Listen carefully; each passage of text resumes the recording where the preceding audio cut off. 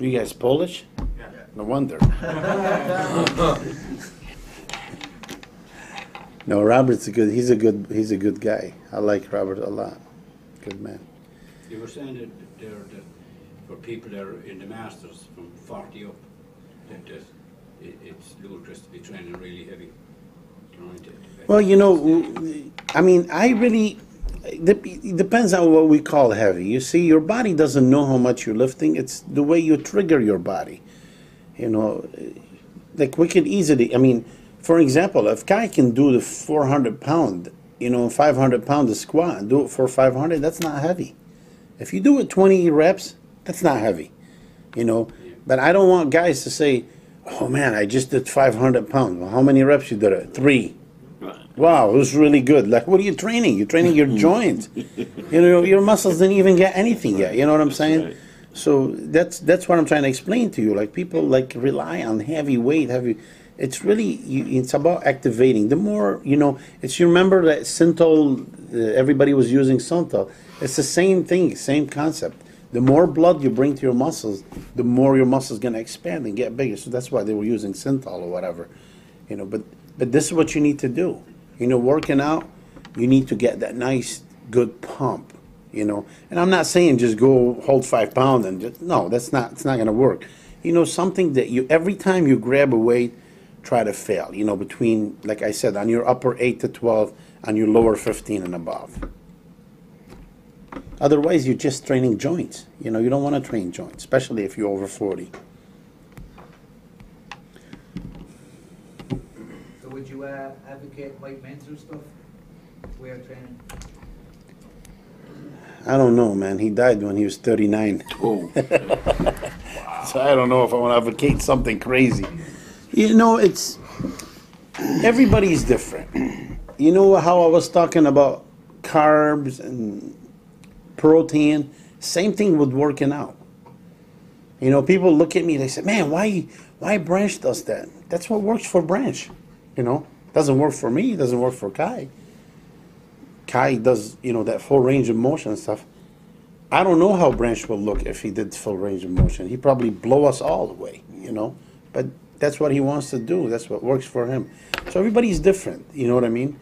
I'm just giving you like an outline, what you should do and how you should do it. But I'm not going to be inside you and feel what works for you. Like, for example, guy been working out forever, and then I showed him just 6 months or whatever, like certain things for chest. He goes, "Wow, I can't believe I've been doing it wrong." I'm like, "Kai, you're not doing it wrong. You just, a little twitch can make a big difference, So I'll show you the way, but it's up to you to feel if something is working for you or not. Not your friend, not your training partner, Like if you and your training partner doing, for an example, squat, and he's feeling a certain way and you're not, you can't just stick with what he did. Oh, that works for him. No, it's not necessary. It doesn't work.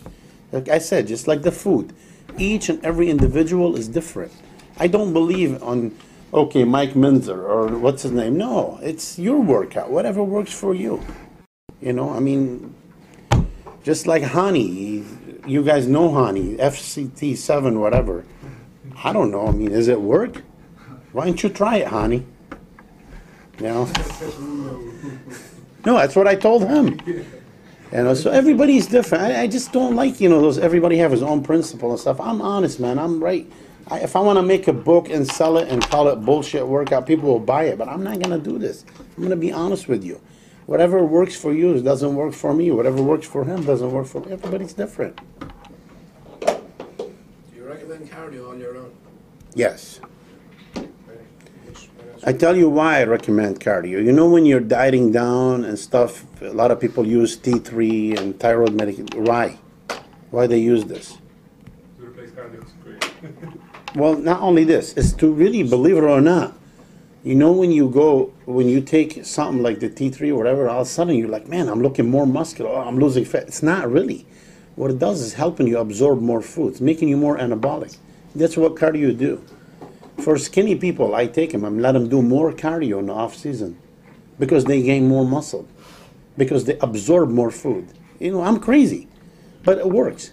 You know what I'm saying? So I'm not going to go by the book, "Oh man, no, you're skinny, don't do cardio." No, come here, you're skinny, you want to gain weight? Come here, buddy. I want you to do 20 minutes of cardio. What? Yes. And then all of a sudden, it's like, holy shit, I gained 15 pounds. I haven't gained like this in a year because you're doing cardio. So cardio is actually a good way of absorbing more food. Makes you more hungry, makes you digest the food better. I mean, it's a lot of good way in cardio. As a matter of fact, I rely on cardio in the off season more than when I'm dieting for a show, because when you're dieting for a show and you're on limited calorie, you shouldn't be doing too much cardio. Capiche?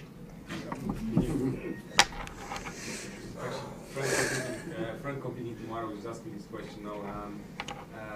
Diuretics like aldactone and all these ones. Is there any bad ones that you say that people shouldn't take because? It's really hard to tell somebody what to take. I'm not working with them. I don't know. I mean, if I tell you how much we use, you'll be like, no way. You know, it's really. You know what? People need to understand. If you're 2 weeks out from the show, you look shredded and your glutes are showing and stuff, there's no reason to do like hocus pocus stuff, like all that stuff from 1975. People coming up to me, oh man, should I salt load and should I cut my salt? And why you want to cut your salt? You've been taking salt all this time. Why you want to cut it all of a sudden the last week so you can look like shit? I don't understand it. You know, I mean, even Kai's, you know, he's one of the best in the world. When we last year, 2 years ago, we're doing the New York, me and him, first time, you know. He said, you sure you don't want me to cut salt? I'm like, Kai, why would I cut? Look at you. Look at your glutes. Why would I cut salt? For what? Just so for the sake that, oh, they used to cut salt, you know, and 20, 30 years ago. No, you just, whatever it's working for you, keep it. Don't do anything drastic at the end. That's where people fail. How many people you hear them, they say, man, you should see me last week. Yeah. Oh, you should see me 2 days after the show. You know, I want to see you now, you know. So that's why, don't do anything crazy, you guys. Nothing, it's really like landing an airplane, nice and slow, nothing crazy. Okay? All right, we got to take a couple more questions, and after that, we're going to start charging money. What do you think about taking testosterone when you're coming up to 40 or that way? When you come what? Up to 40. Age 40. Age 40. Oh, of course, it's very important. You know, I mean, HRT is one of the highest business going, and I tell you, why is it good? Because it's very dangerous if your testosterone level is lower than the normal. That's when you have a lot of problems. You know what I mean? Because it's very important hormone in your body. If it's not regulated, you have many problems, including, you know, heart attacks and strokes and many things. Yeah, so it's very important. But of course, you got to do it by a doctor's supervision. Actually, on that subject, would you recommend kind of going on and off or bridging throughout the whole year, or what's your kind of take on this? I always go off. Everything. Including protein, including carb. Everything everything in life you gotta cycle. Otherwise, the human brain is so smart and you get adaptive so quickly. So you always need to make your body guess. So yeah, sometimes I even we go out with no protein at all whatsoever. Like I give them juice and stuff like this. I said, just for 1 week, I don't want you to eat anything. Just, you know, greens and juice and stuff cleans your system, you know. So.